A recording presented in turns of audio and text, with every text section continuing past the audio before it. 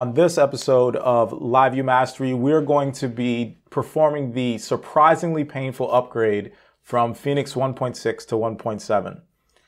So if we look at the screen now, Phoenix 1.7 is a major upgrade to the Phoenix framework because we are doing away with views in favor of Phoenix components.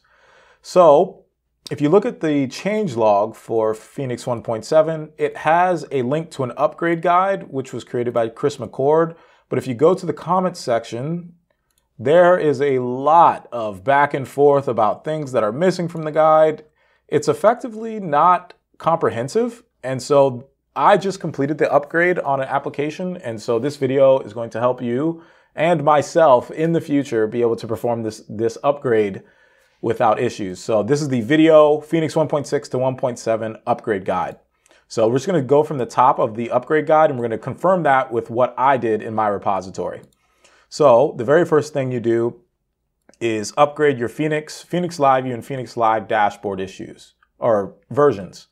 And I did the following: upgrading Phoenix Live dashboard, upgrading Phoenix. But in addition to that, I needed to install Phoenix View, because if you don't install Phoenix View, which has been extracted into its own library, you have to do this final step, which is migrating all of your Phoenix views to Phoenix components. And this is somewhat of an arduous thing to do if you have a lot of views. So I would suggest getting the upgrade done while relying on the Phoenix View package and worrying about migrating all your views to components thereafter. So install Phoenix View. We're going to consider that done. And then inside of your mix.exs, remove these compilers. I didn't need to do this. Most people aren't going to need to do this because this has already been done. I did have to upgrade my formatter module, which is an excellent addition where essentially you get really nice formatting when you run mix format inside of your HEEX files. You're going to have to upgrade your .formatter.exs file to look like the following, where you add plugins, Phoenix LiveView.html formatter, and make sure your inputs look like this, where you're including HEEX and jumping into all of the folders that have anything that has a .eex extension. So we're going to consider that viewed. And then we need to replace the live title tag with the live title HTML component. So we're going to go into my root.html. I did the following, where I actually had already done this in another pull request, but when I was upgrading Phoenix LiveView. But you need to do this if you have a live title tag that's no longer a thing. You're going to need to replace it with this live title HTML component. And then the rest of these things apparently are optional. I did do the rest of these. So inside of your app will be, of course, the name of your application. You need to add the following: static paths function, add an unquote verified routes underneath your controller, and you need to add it underneath your view helpers function. And that's where this is. This is my view helpers function. It's not clear because of the way GitHub is rendering my changes. But in addition to that, you're going to add a verified routes function.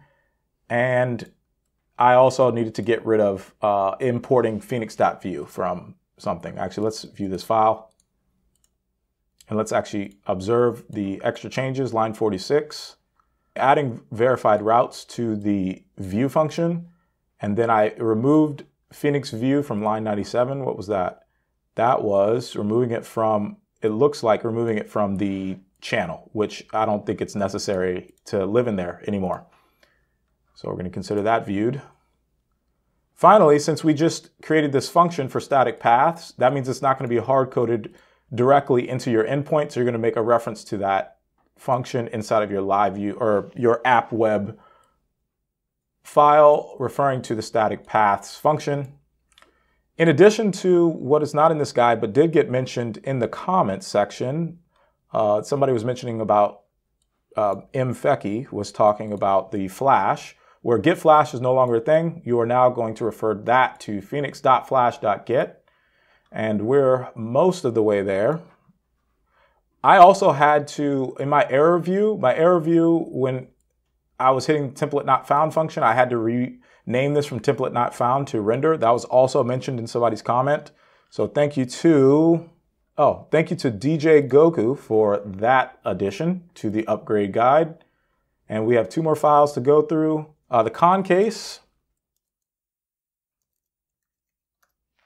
that's actually in the guide. Thank you, Chris McCord. Use app web verified routes. So we're going to do that. Remember, we added this function to our app_web.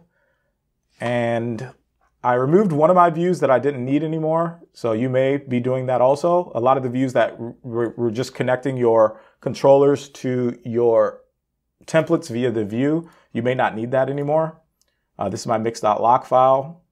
And I believe that is everything I needed to do to finish the upgrade. All my tests pass. And this is the version of the upgrade.